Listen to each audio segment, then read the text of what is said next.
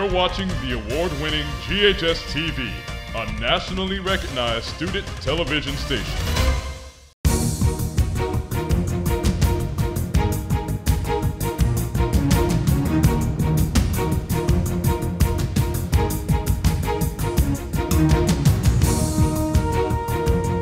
Hello, and welcome to Red Devil Postgame, GHS-TV's two-time national award-winning sports show.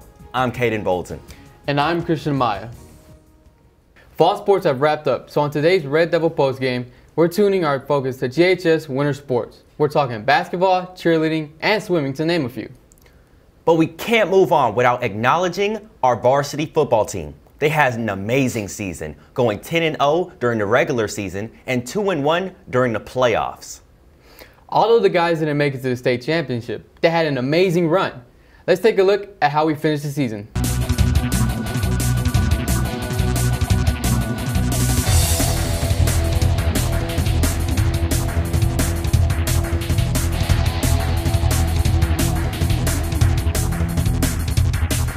Arlington game was a game to see whether we would eat off the bone and take everything, that was given to us, because we knew we were the better team, but it was ultimately up to us to see how we would perform against an opponent that we knew couldn't stay in the game with us.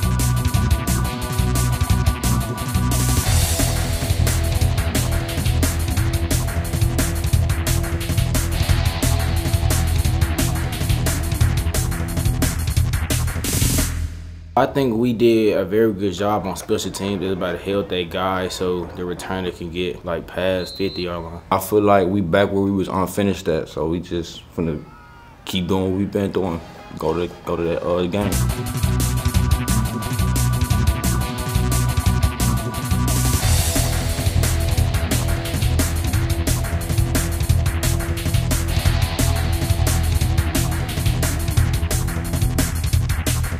Last week's first round playoff game with West Creek went really well for the guys. We executed efficiently. Everybody on the team completed their job and did their job well. I feel like we played together as a team, and the mentality was just different when it came to practices and the preparation of this game.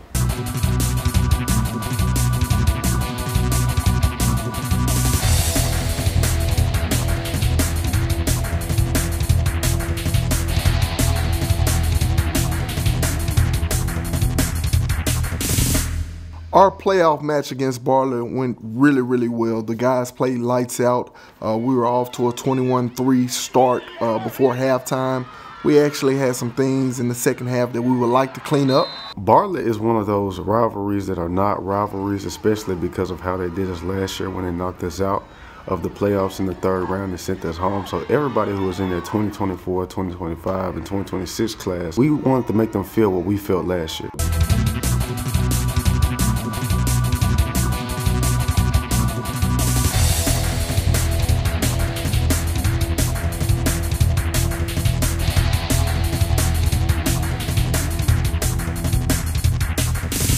Houston game was tough. You have two talented teams playing each other for the fourth time in a year's span. So that was tough, man. But I think just going about that game, they were better than us third quarter, halfway through the fourth.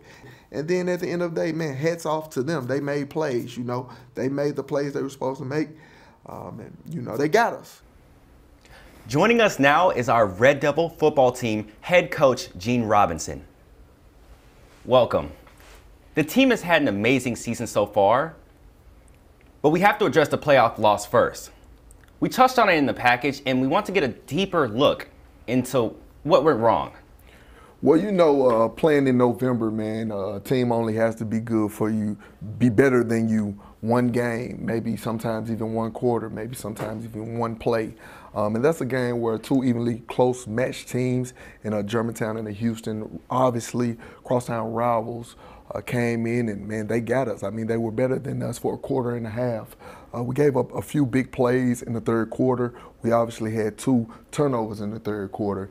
And that's where the game got away from us, man. And just like in November, you can't get those things back, So obviously it was heartbreaking, because I know how much preparation and how much hard work we put into our season to even get us to that point.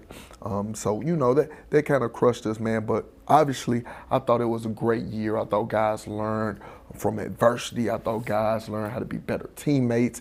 And for that, I think they'll go on to be better husbands, better leaders, and better men. You know what I mean? So I'm excited for the year we had. Obviously, we didn't get our main goal, but it was a good year.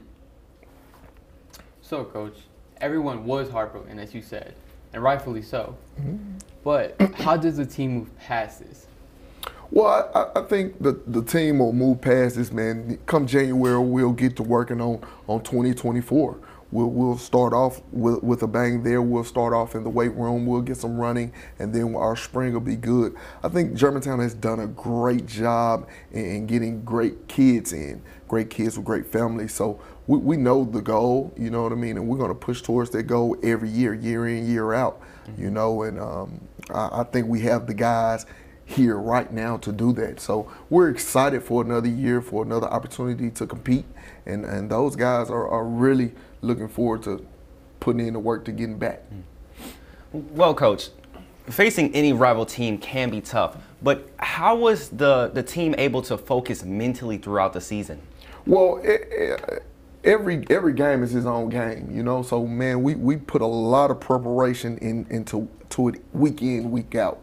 You know, coaches came in after church on Sunday, stayed here through Sunday night. The guys came in and then they know their plan. They know exactly what they need to do to execute in order for us to win the game. So man, every fall, man, it's busy. You know, and you're working, and you reap the benefits when you have guys signed to their college. When you have guys go on, man, and live their dreams, you know. So we're really excited, man, for our seniors who want to go on. We have a few signing on signing day, December the 20th, that we can't wait for. Coach, what did this season mean to you, and how has it impacted you as a coach overall? It meant a lot to me, you know. Just having this is my first class when I came in as head coach here. These guys came in with me. They came in during the COVID, in which we couldn't play football. So Christian, instead of playing football, man, we ran all day. You know, those guys could have went anywhere. They could have went to the private schools, to the municipalities to play, but they chose to stick here to become a team. So man, just going through their process year in, year out, you see young boys growing to young men who are eager to get out and go be successful. So man, I thought this season, along with the last 4 years, have been great for myself because I've grown as well as the players. Well, Coach, like any year, big-time playmakers are heading off to college. Looking down your roster, who can we expect to step up next year? Oh, man, we got a host of guys who we can expect to step up. Obviously, Trayvon McGorry just got offered by Missouri, Ole Miss. Obviously, Jamarion has been killing it. And then Makai Robbins, man, he's a guy who's going to step up. And then we're going to have some D-line guys, some linebackers who are really going to step up. So January will be huge for us. But Germantown is Germantown. G-Town, one town. So we'll be back for sure. Thank you, Coach, for joining us today, and happy holidays. Thank you, Christian. Thank you so much, Coach. No doubt, Caden. Thank you, brother. DJ Allen and Daniel Anderson were just two of the playmakers from this year's senior class. But don't expect to see them next semester. The two are graduating earlier to get a jump start on their college career. It's a decision 4 years in the making. Defensively, the Red Devils are stacked, led by D1 commits Daniel Anderson and DJ Allen. At veteran linebacker Kylan Dickey and safety Tayshawn Jefferson, and you have a playmaking defense that's one of the best in the area. DJ Allen came to us as a sophomore at the end of his sophomore year. So just getting him in, giving him the confidence, understanding that, hey, you're 6'3", you can run like this, you can move like this, you have a great opportunity to be a Division I football player. Coming from where I came from, like, you didn't really have too much. So seeing this is a big opportunity, a big blessing from God. Thing about Daniel Anderson was the summer before his junior year, which was his breakout year, he was working out with his dad at 5 a.m. and then coming to our summer practices. So hard work works. I didn't grow up a football kid. I didn't really even think about college, so I didn't really have a dream school, but academics has also always been a big thing in my life. Obviously, both are gifted. Obviously, both are blessed with good size, good stature, nice athletic ability in order to play the game. Daniel and DJ decided in the 9th grade, basically, that they wanted to graduate early. We are not big proponents of it because it is a lot of extra work on them, and we hate for anybody to miss out on their high school time because it's a really important part of your life. When I first heard about the option, you know, I went home and I talked to my family about it. They, you know, of course, elaborated how we'd be missing prom, or I may be missing graduation. But it's all about sacrifice. And those guys worked, obviously. They've done night school, they've done summer school to put themselves in a position to graduate early. That way they can go get a head start at their college in January. It was definitely a challenge to balance night school and football, but you know, I had a nice support system around me who changed my schedule and put things into work for me so it could be a little bit less challenging on me as an individual.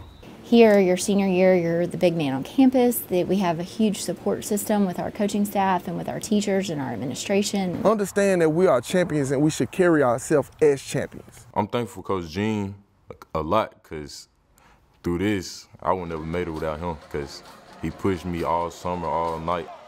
And even through practice, he told me just keep going. Like, he understands, like, what I'm doing is a lot. He was being a role model, a father figure, and put me in a position to go succeed. DJ Allen. What I look forward in college is getting down there, doing what I need to do, and being able to play early. Firstly, I want to enroll and get a cybersecurity degree, well, a computer science degree that's focused in cybersecurity. Even if I don't make it in football, I could take my talents to journalism and communication. He's going to be a Tar Heel, y'all. He's going to the University of North Carolina at Chapel Hill to play football. Daniel Anderson. I would tell my future self, keep working hard, and whatever experience you go through, don't let it change who you are as an individual, as a person. Believe in yourself always, and you'll get what you want. Again, good luck, DJ Allen and Daniel Anderson.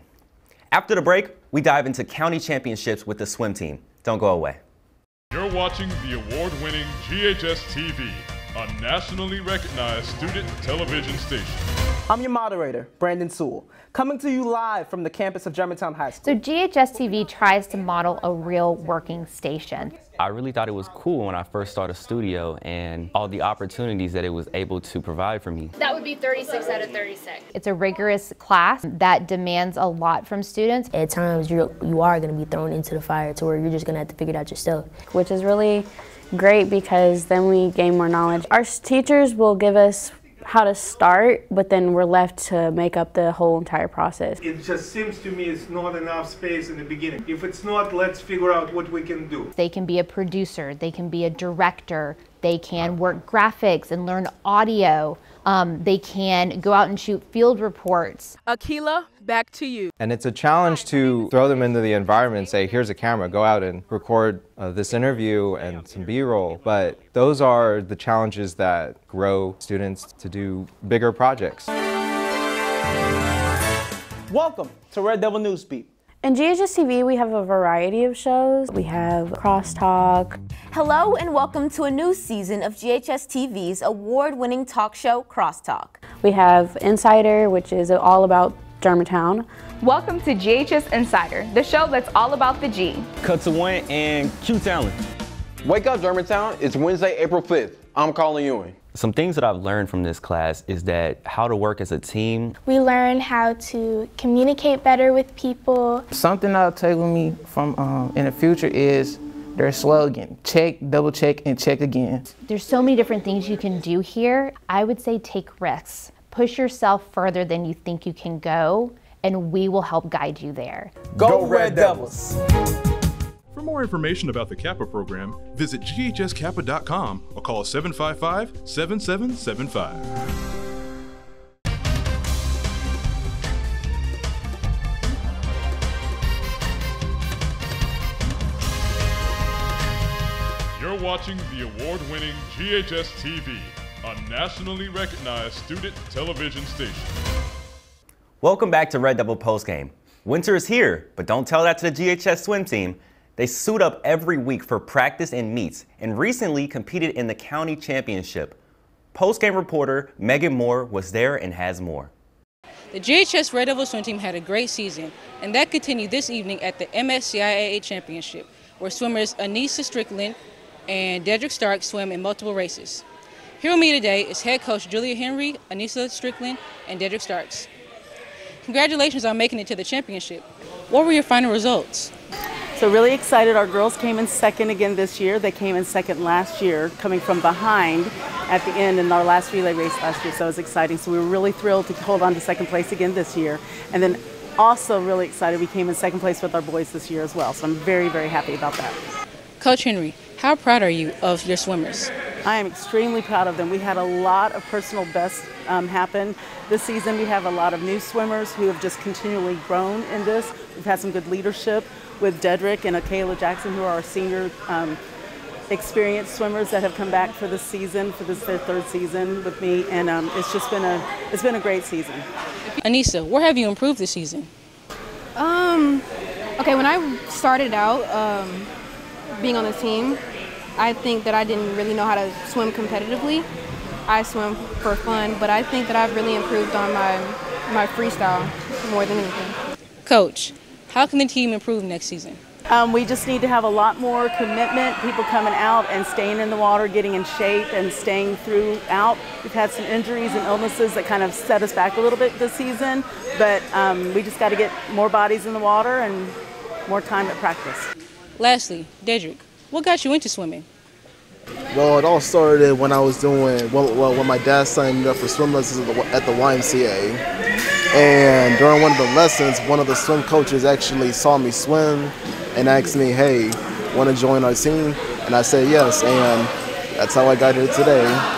And if I didn't make that decision, I wouldn't even be here. Reporting for Red Devil Postgame, I'm Megan Moore. District and regional games have started for both our girls and boys basketball teams, and the schedule is stacked. The girls team is still trying to get their footing, having lost some close games, but they continue to work hard for those W's. Postgame reporter Erin Fitzgerald talked with Coach Daphne Thomas on the girls' overall performance so far. The GHS girls basketball team started their season out strong with a blowout 49-0 win to KIPP Memphis Collegiate School. But since, things have been rocky with 2 close back-to-back losses. I'm here with Coach Daphne Thomas. Do you feel the team has underlying strength and motivation that will lead to a winning season? I think they do have the motivation and strength to win a season. There's some other things we're missing.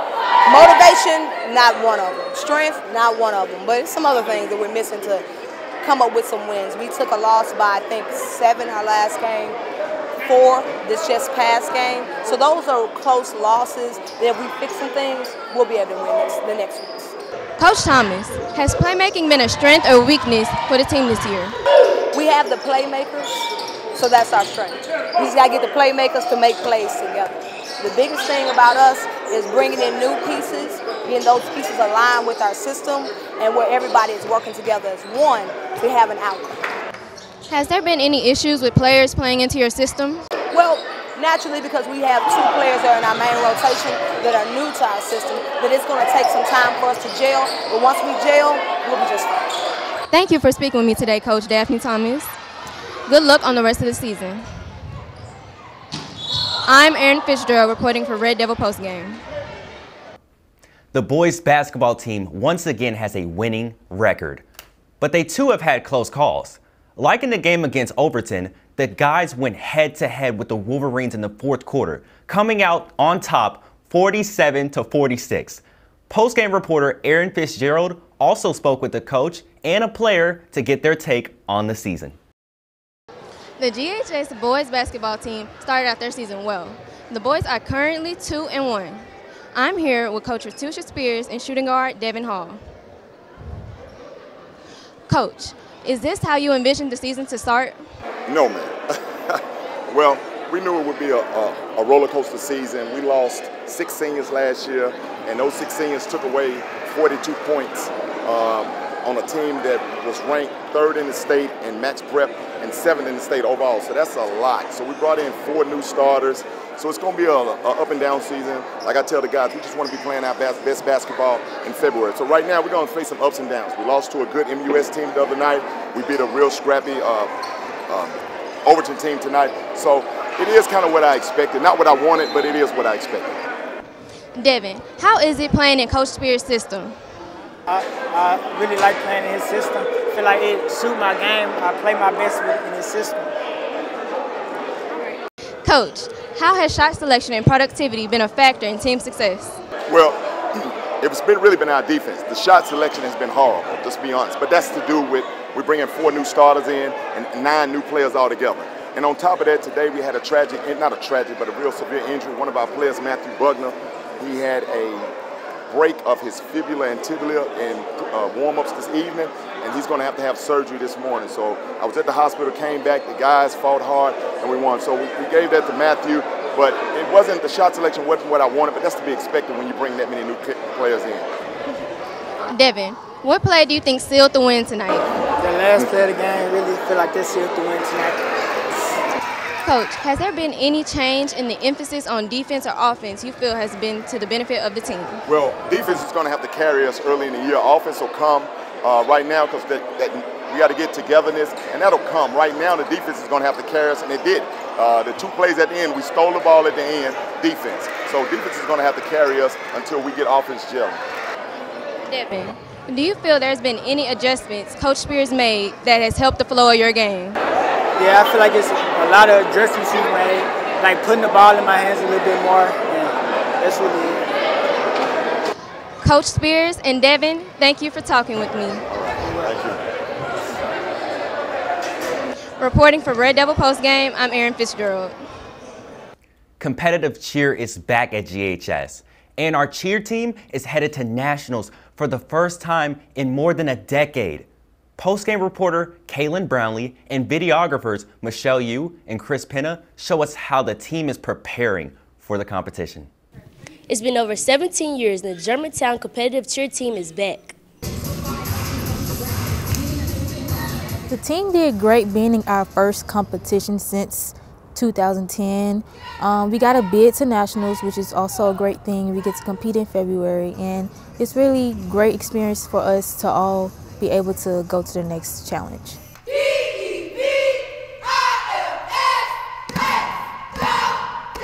First competition was great. You know, our goal was to hit the routine and get a bid to nationals, and they did that, and they looked awesome. We should improve on energy in the cheer. We should improve more on difficulty on our stunts, and I feel like we can improve more on our technique. This group of young ladies have been working hard to get the GHS cheer team back in the competitive game. Now that we got the bid to nationals, we have time to focus on just, you know, getting better and making everything harder. I feel like we was all in the right mindset. Our goal, you know, we want to go to Orlando and do the best as possible. We're going to wish the cheerleaders good luck, and hopefully they bring back a trophy from nationals. Well, that wraps up today's Red Devil postgame. Thank you to the coaches and players who appeared on today's show, and good luck to all the teams on their seasons. We can't wait to see what the new year holds for our GHS sports. From all of us here at GHS, thank you for tuning in. I'm Christian Maya. And I'm Caden Bolton. Go Red Devils and happy holidays.